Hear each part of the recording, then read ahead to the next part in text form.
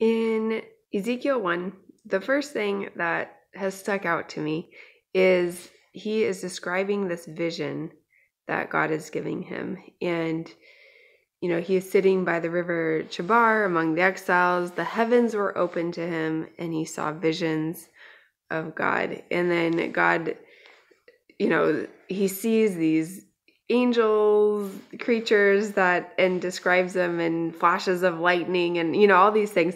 So I have not experienced that type of vision yet, where God has opened up the heavens to me in that way.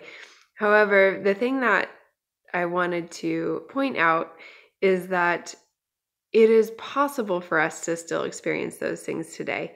And that even in the New Testament, God says in the last days, young men will see visions, old men will dream dreams. And I think oftentimes we tend to think that the experiences that people had in the Bible were just for them and just for that time, and that we don't have access to that, and God's not doing that same thing now. And so what I want to point out is that is not correct. And the things that are recorded in the Bible are really people's experiences with God, and he is the same yesterday, today, and forever. And whatever they experienced is accessible for us to experience. And so some of the things that I've experienced in terms of visions, so oftentimes when I'm hanging out with God, I like to picture Jesus with me. So I'll picture him sitting in a chair, or if I'm driving, I'll picture him in the passenger seat, and I'll talk to him freely, as because God is with us all the time. And what is really cool, I love it when God takes the scene over and we have those interactions. For example, I've done a couple of videos on this, but I'll just mention it again because it's so cool. So we can initiate connecting with God in these ways also by using our imaginations, by asking him specific questions. And God wants to connect with us, and he wants us to ask him things. He wants, like it, in the scriptures, it says, ask and you shall receive, seek and you shall find, knock and the door will be open to you. Like, he wants us to press in. He wants us to ask. He wants us to seek and find, and all these things. And something else before I go into my own stories is really, I believe that the Bible is meant to be a launching pad for us to have our own relationship with God.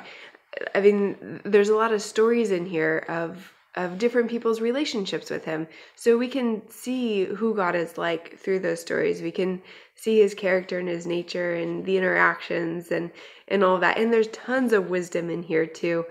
And really, I believe it's meant to be a launching pad for us to have our own experiences with him, for us to learn who he is and connect with him in those ways, and have just have our own experiences.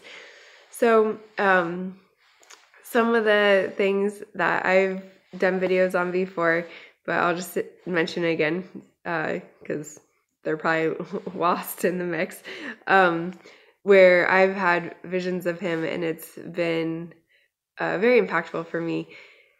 And they've started out with, not all of them have started out with me initiating it, but most of them have.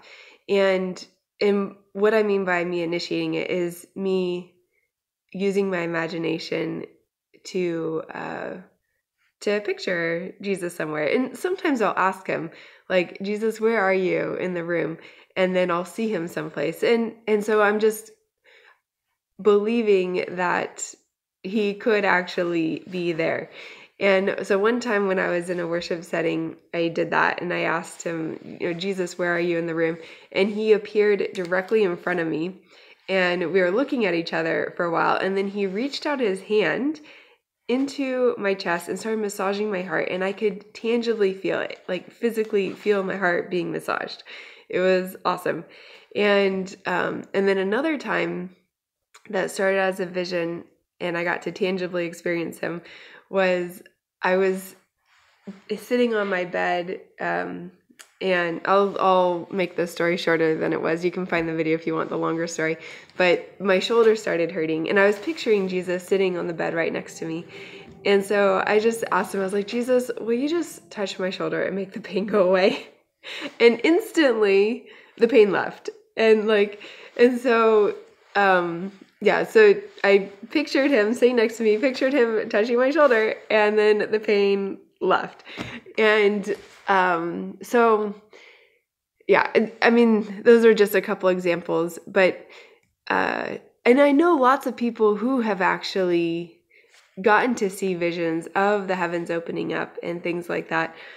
I have asked God,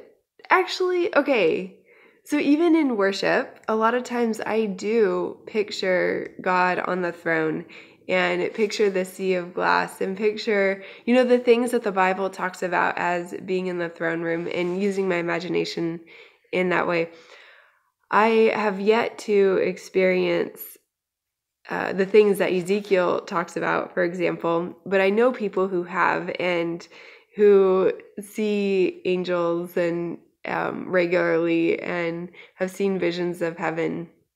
And so I know it's possible, and I think it's important for us connecting with God to have these experiences, and just knowing that it is possible, and to ask for them, and to press in and seek them out, and even initiate them by using our imagination, and then letting God take the scene over and have it come to life.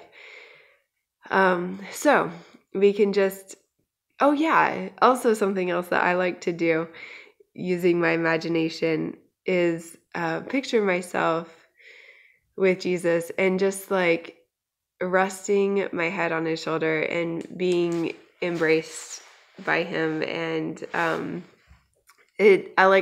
when I am doing that, really, I can feel my whole body just like relax. And vision is great. God's given us our imagination. Let's use it to connect with him. And my main point is that the things that the prophets and all the forefathers and the apostles and all these people in the Bible that we admire, the things that they experienced are accessible to us, and God desires us to ask and seek and get close to him. And so there are things that we can do to initiate that, even like asking and using our imagination to start the vision. And I think also, it says the pure in heart will see God. And so I think even by getting closer to him through believing him enough to walk in his ways, believing that he's good, believing that what he says to do is actually good for us. So obeying him, Jesus says that if you love me, you'll obey my commands. I don't think it's meant to be striving to obey him to prove that we love him, but we can see how much we love him by how much we're obeying him. And if we're not obeying him, do we actually believe him? Do we actually love him? And so it's just a symptom. It's looking at the fruit to see how our heart is doing, how the root is doing.